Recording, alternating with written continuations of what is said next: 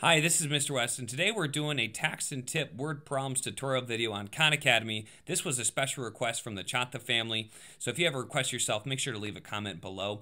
But this is a great Khan Academy exercise because it has real-world relevant problems, obviously with taxes and tips.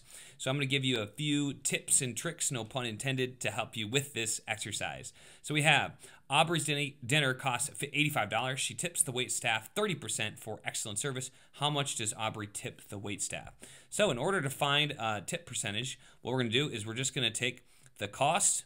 We are going to multiply this by the tip percent. Okay, and that has to be written as a decimal. That's a key feature. This needs to be written as a decimal before you can multiply, okay? And then that's going to be equal to our tip amount. So let's go ahead and plug in what we know. We know the cost, that is $85. We know the tip percent, that's 0.30 written as a decimal. And then this is going to give us our tip amount. So there's a couple of tricks with this in terms of what I like to do is I like to multiply this by 0.1. Okay, that's technically 10%. And then I triple it when I'm done. So whatever this amount is, I'm going to times this by 3. And I like multiplying by 0.1 because all that means is I move the decimal place 1 times over. Okay, so 85 times 0.1 is just going to be 8.5. Then I just multiply this by 3, and it's pretty straightforward. So I do 8.5 times 3. I can even just do it like this, probably faster than trying to look for a calculator at the moment. And I have 25, and I have 25.5. So $25.5. Okay, $25.50 is the tip. That's a great tip right there. So $25.50 is my tip amount. Now, if you want to just use a calculator and do 85 times 0.3, you're going to get the same thing. So that's going to be our tip amount. Next question. Handsome Jack is buying a pony made of diamonds. The price of the pony is $P, and Jack also has to pay a 25% diamond pony tax. Very non-real world oriented, but despite what I said at the beginning, which of the following expressions could represent how much Jack pays in total for the pony? So tax is real, obviously, but the situation is kind of bizarre.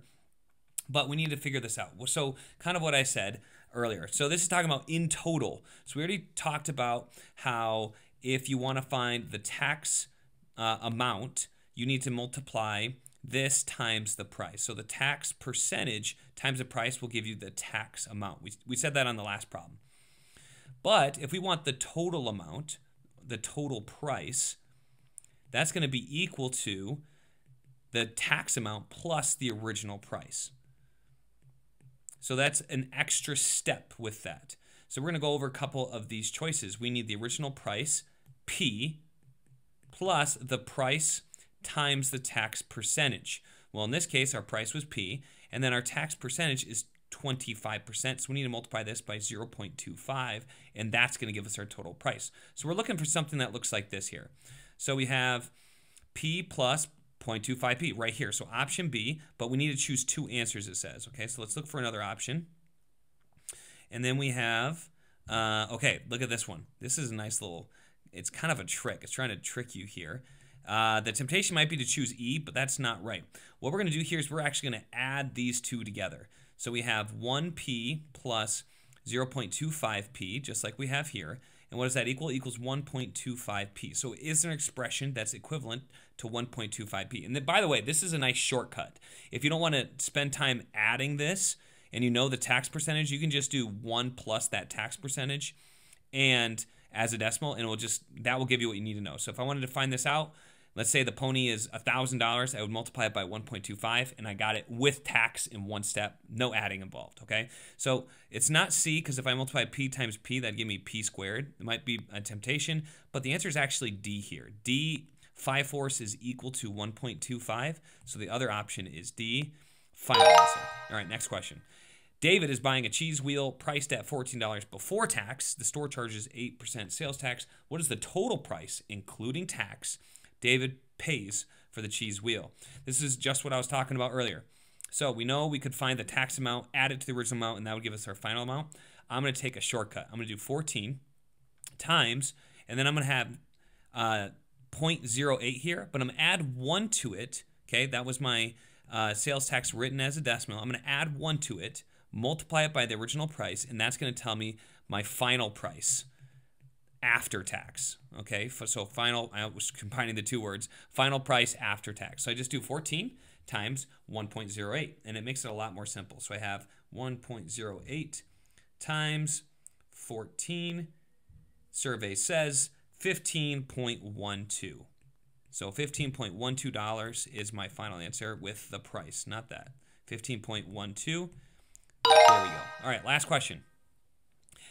Andrea bought tacos from a food truck and left a 25% tip of $2. Okay, so we have a tip of $2, 25%. What was the price of Andrea's tacos before tip? Okay, so that's pretty cool. We can figure this out too. So if we know that some original price, we're trying to find the price before the tip. So we're trying to find the original price. Okay, but we know if we multiply this by the tax percentage, okay, the tax amount. Right now we're just looking at tax amount. We're using essentially that equation, the tax amount equation.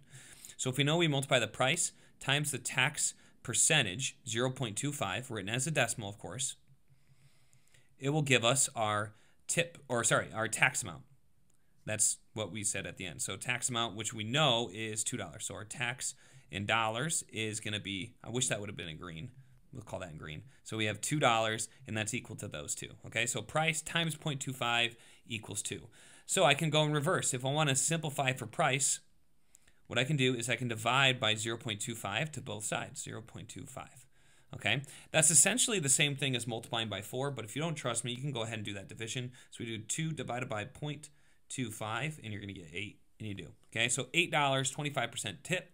$2, the total amount would be 10, but we just interested in what the tip was and the original price. So in this case, it's going to be $8. Did I write that down somewhere? I did not. Let me write that out. Let's be thorough here. So price equals $8, okay? Because we did 2 divided by 0.25, and we got 8. And that should do it.